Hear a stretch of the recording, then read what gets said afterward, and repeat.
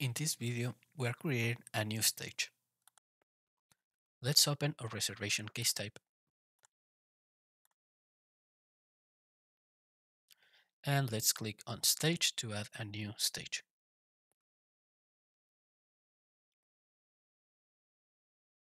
I'm going to name it Reservation Details.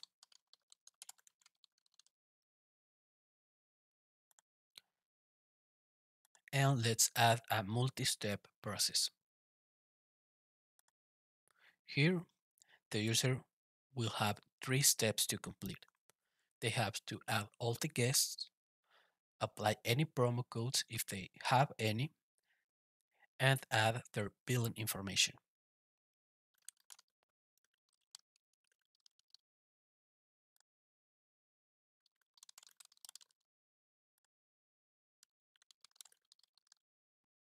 After this process, I want to show a view for the user to confirm all the information before the reservation is made.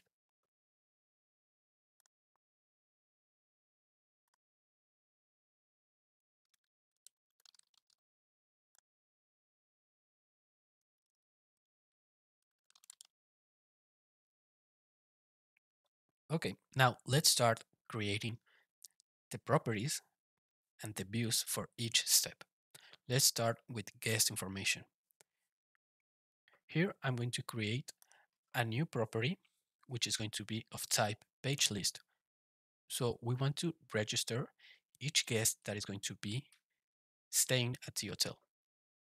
For this, I'm going to add a new field and I'm going to create a property, guest page list, and it's going to be of type embedded page, embedded data. Now, here we have these 3 options: data reference, embedded data, and query. If I choose data reference or query, then when I create my data object, Pega will also add a table in the database and it will create the data pages for this data type. But if I choose embedded data, then I will only create the data object and the properties of this data object. So I'm going to stick with embedded data for now. And I don't have any data object for this, so I'm going to create a new one. I'm going to call it guest. And remember that this is a page list. So I'm going to choose list of records. Let's click submit.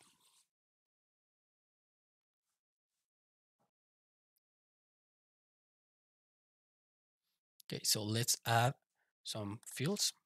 So the first one is first name, last name, and I'm going to add a birth date. This is going to be of type date.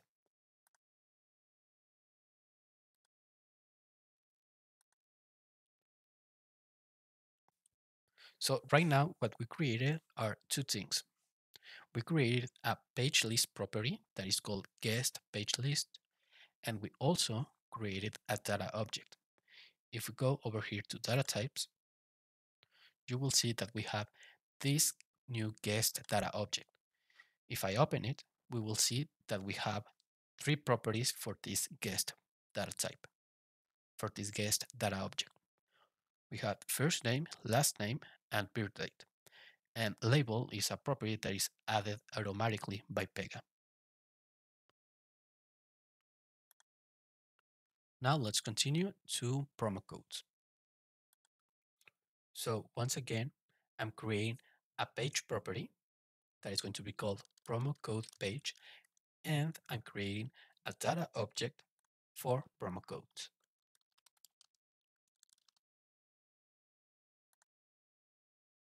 In this case, it's only a property of type page, so only one record.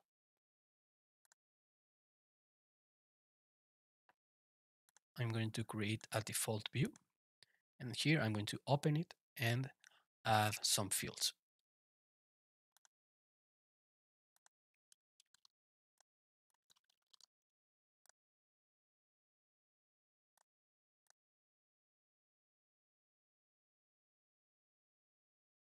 And once again, let's create another data object and page property for billing information.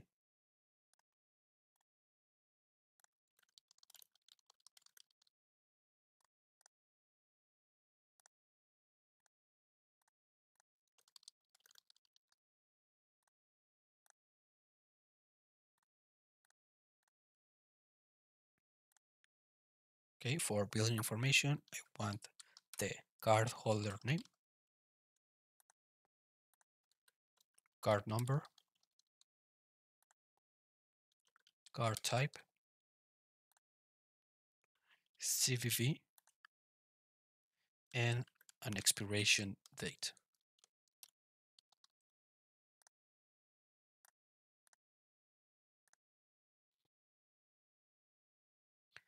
For this section, I'm going to reuse the view that I'm using over here.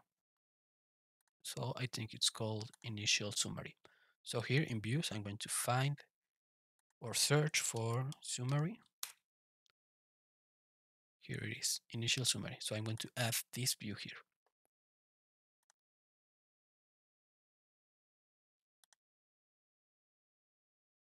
Now, if I refresh my data types, you will see that we have three new data types.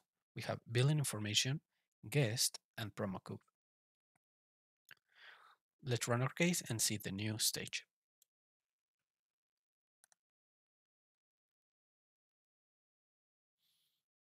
Okay, so something that I would like to do here is to have some information when I run the case so that I can only click continue and not have to manually add a room here.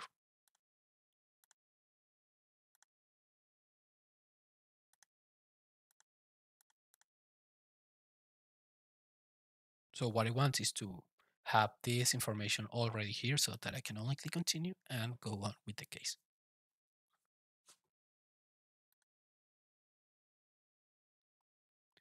Another thing that I want to do is to also have information here for username and password.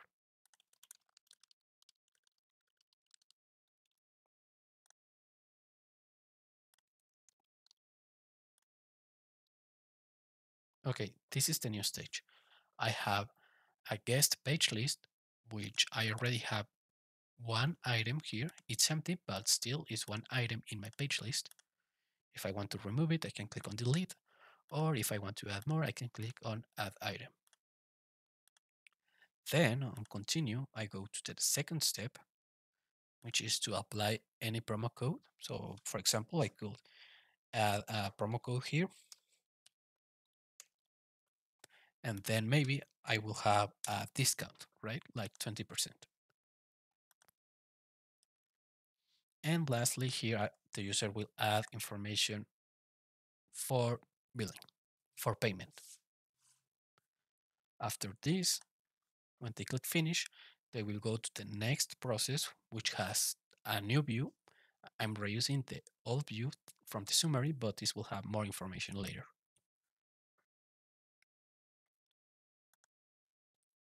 So one thing that I want to do before I finish this video is to add the login information in my development defaults data transform. So this data transform gets run from the py default data transform, and this data transform runs every time a new case is created. So that is under reservation, data model, data transform, and it's this one, my defaults for development. So let's go to py default. Py defaults runs every time a new case gets created. And here we have my defaults for development, where I am setting some values to make testing faster. So I'm going to update the account page,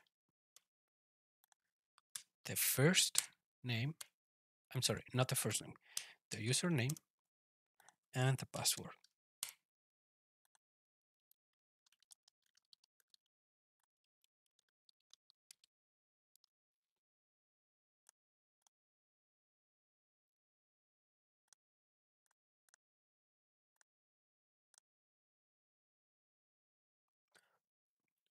That's it for this one.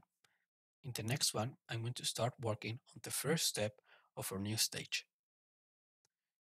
In particular, I'm going to start talking about the different ways in which we can add new items into a page list property within a data transform.